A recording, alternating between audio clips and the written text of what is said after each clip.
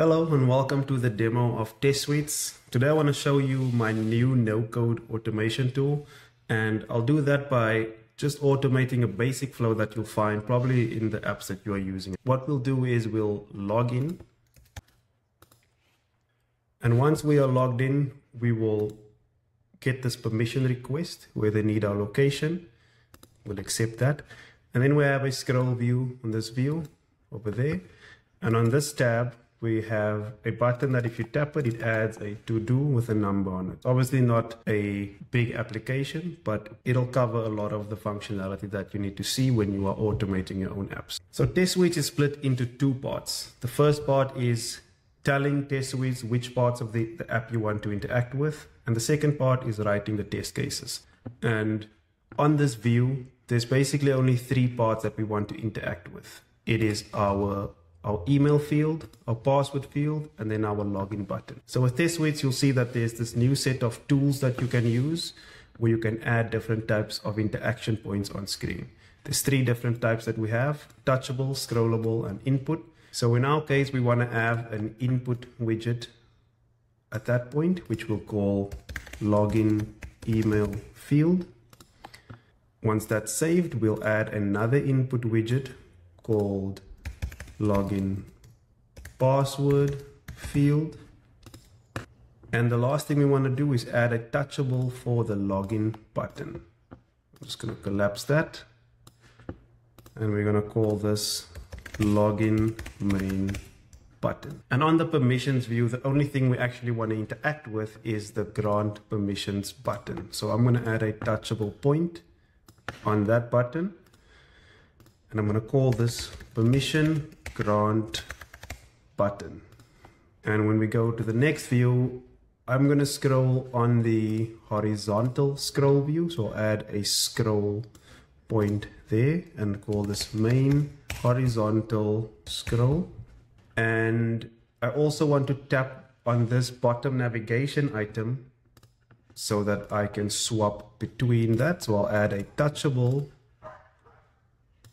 this point called main bottom nav to do item. And then when we go to this view, I want to also add a touchable on the floating action button, which we will call main to do floating action button. And that's the first part of the TestSweets user experience done. We've now told it everything that we want to interact with, and now we can move on to writing the tests. It's going to move this over here, and I will open up TestSweets. When you open a project, you'll see that on the left side, you have your project settings. This is where you'll get the ID that you need to integrate with TestSweets. And you also have the interaction points. This will be all the interactions that we just captured. Now, as you write tests, it's split up into two parts. You have your test suites, which can contain a number of test cases. So in this case, we're going to start by creating our first test suite, which will be authentication. And this will be all auth related functionality in the app. The first test case we'll add is login with valid credentials, right? So the nice thing about TestSweets is that it doesn't only control the code, you can actually control the device as well. So in our case, we want to do a fresh install, which is to uninstall the app first and then install a new one so that all cache data is also cleared. Then we want to open the application. And I usually wait for the initial view. So I do a wait for views just to make sure that the app is doing what's expected. Now, as you can remember, on this view, what we have is only 3 points. We have our input fields and our button. So we want to input in the email field, the email dane@foldstacks.com. We also want to input in the password field, password 123. And then the last thing we want to do is just tap on the login main button. At this point, you can now select the APK for your app, and you can select the device to run it on. And we're just going to run this so that you can see that it works, and then we'll continue and automate the rest of the flows that I showed earlier. So As we run, you'll see that it uninstalled the app first and then installed it. It's going to go through, do all the inputs. As you see, the test has passed already. And so one thing that I would like to add in this case is actually to, at the end of this test, I want to wait for the media permissions view. And now what should happen is when we run this, until we get that media permissions view, that last step should be yellow, like you can see there. And as soon as we get to that view, it'll pass. So that's our first test case that passes. I know it's super easy, and we did that in just a few minutes without adding any code, which is obviously awesome. So we'll just move on to the next test case, which is basically this view. I'm going to create a new test suite, and this I'll just call main functionality. This will be all functionality that the app provides. For the first test in this test case, you can assume that you are on this view because that's where the previous test will leave you. So in our case, what we'll do is we are going to accept location permissions should pass. On this one, it's going to be super basic. We're going to tap on the permission grant button. We don't have the functionality to accept a permission dialog yet. We'll be adding that very soon. It is on our roadmap. But what we have at the moment, and this has been working for a lot of teams, is we have a take manual input command. What that does is it'll pause TestSweets, allow you to interact with the app, and when you are done, you can either pass or fail that test step. And you'll see that working in action now. So I'm going to save this so you can just see how that works. And I'm going to run this test.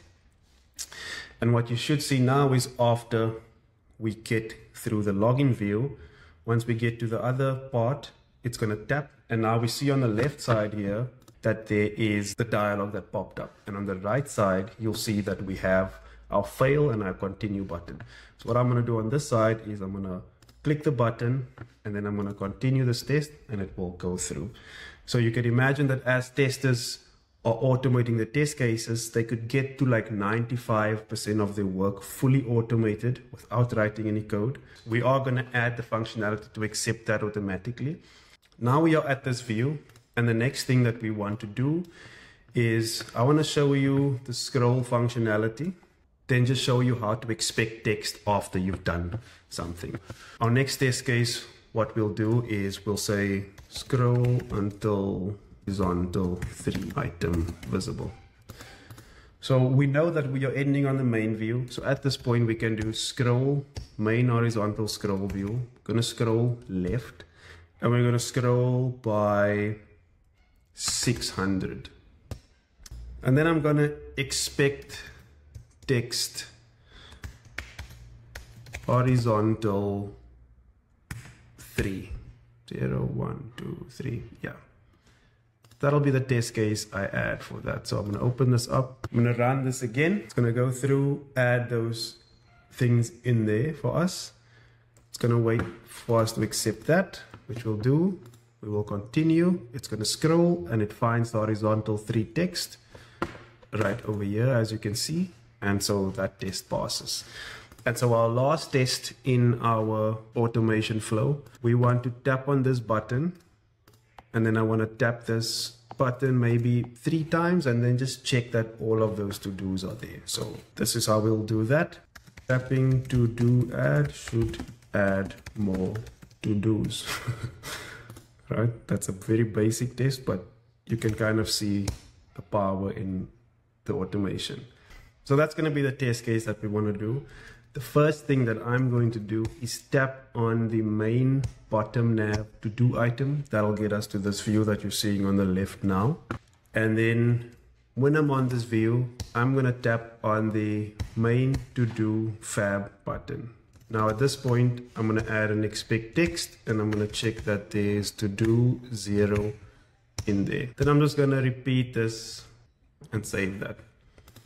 So now when we run this, I'm gonna make the playback a little bit slower so that you can kind of see everything that's happening. I'm gonna give it a half a second pause. And when I go back to the project, when I run this, You'll now be able to see all these tests go through and enter the details as you are going through. So you'll see those things go in. Gives me time to swap over as well. Cool, we'll give it access, continue, it should scroll, get through.